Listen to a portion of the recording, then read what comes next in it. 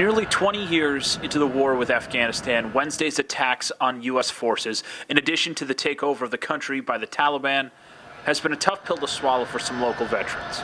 I just don't understand how we're moving backwards over the last 20 years. Jason Jaskula, a sergeant major with the Army Reserve, didn't serve in Afghanistan but did serve in Iraq from 2004 to 2006. He's frustrated seeing the Taliban take over all the work that was put into Afghanistan. He thinks of the little girls whose future will be vastly different under Taliban control. If we left that community stable and that country stable, that they would be in a better place, because those women, and children have grown up, and they would be able to take over that country and, educate further and do everything medical wise. And it just seems like all that is going to be for nothing.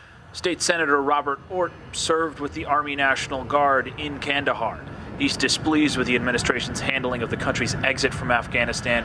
He said this in a statement: "It has been extremely difficult to watch the devastating loss of American lives in Kabul. My heart breaks for their families and loved ones. This terrorist attack is a painful reminder that extremists are intent on killing Americans." Jeff Resack, 7 Eyewitness News.